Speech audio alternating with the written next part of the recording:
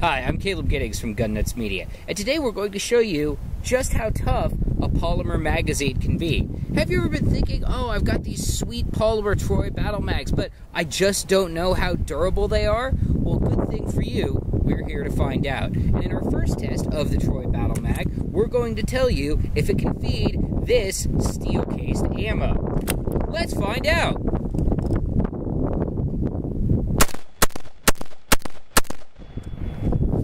Looks like it feeds steel-cased ammo just fine. But Caleb, you're saying, what if there's more I want to do with my battle mag? How can I know the important things that it may or may not be capable of? Well, I'm here to help you. For example, can my battle mag hold up the weight of a small child and then function? Let's find out.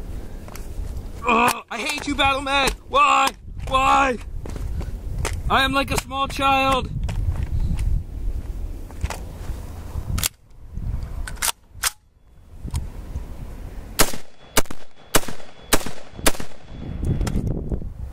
Looks like small children are no problem for the battle mag.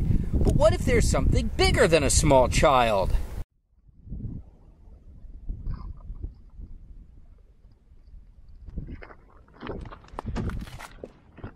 Let's do this. Oh no, look out! Is that a battle mag in the road? Better not hit it!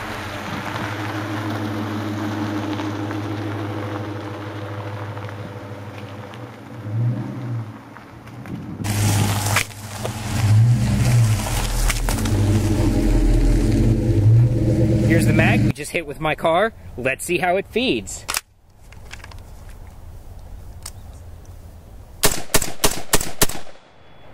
Looks like it's just fine. Time for one final test to see how tough the battle mag really is. Can you shoot it with a 12-gauge shotgun? And now it's time for the final test. One load of 12-gauge coming up.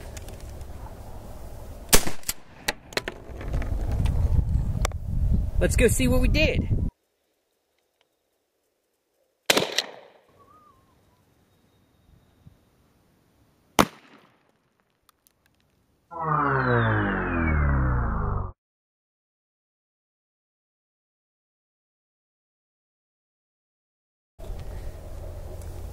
Here's the magazine that's just been shot by a 12-gauge.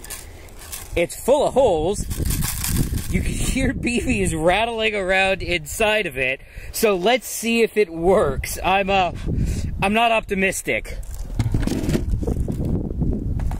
Well, it still goes in the gun. Top round just fed. Let's see if it feeds.